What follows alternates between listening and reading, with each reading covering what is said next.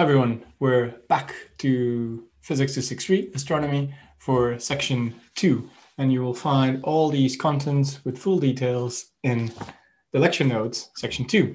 And just as I'll do for all the following videos, on the top of each of the slides or the images that I show you, I'll mention the specific subsection that we're talking about. So it's very easy to navigate if you print it, or even if you have just a digital copy in front of you. Just to note that because the lecture notes have been produced just for you, quite a lot of pages from scratch, there might be typos or things that I fix. And I should thank you already for those of you that are sending them in, and I will keep them updated. And in the first pages of the lecture notes, you might find when it was last updated. In principle, any changes will be very minor and just to do with typos, but I would definitely let you know if it's something significant. Now for section 2, this is the introductory section. We're going to do an introduction to astronomy and specifically how we can calculate distances, sort of the classical way of doing it, and also how we can use them to quantify our cosmic insignificance, and also the modern way of measuring distances and some introduction to the distance ladder. This is something you're also going to cover in Cosmology 1 if you do it, and that we're going to come back to once we cover even larger scale methods of measuring distances. So you know how this is going to work. I'll try to appear in slides and guide you through the contents.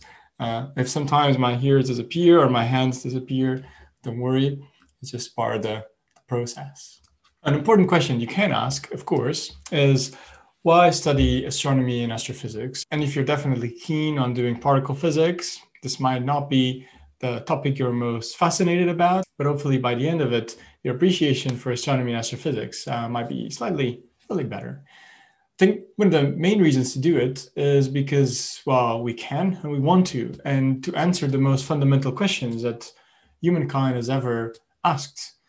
It's great because we have access to the full universe, and also actually even almost infinite other universes that we can generate in a computer. One of the important points is really to do with the fact that we can make the deepest and most fundamental questions about our origins and really everything. Now, it is true that astronomy really allows us to study a wide range of physical phenomena. This covers a wide range of temperatures, as we'll see, from the coldest, I mean, not as cold as our record in Lancaster, but pretty cold, to some of the highest temperatures, especially temperatures around like supermassive black holes or some stars.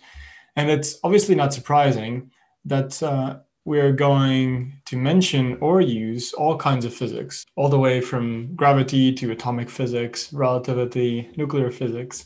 And when you get the other modules in astrophysics, this is going to be even more the case.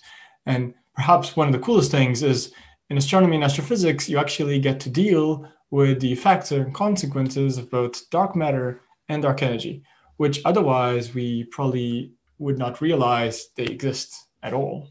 For those of you that are more concerned with practical applications, just like you have in your lecture notes, astronomy and astrophysics also gives you a wide range of opportunities, such as employment at the end, and also a lot of applications in industry.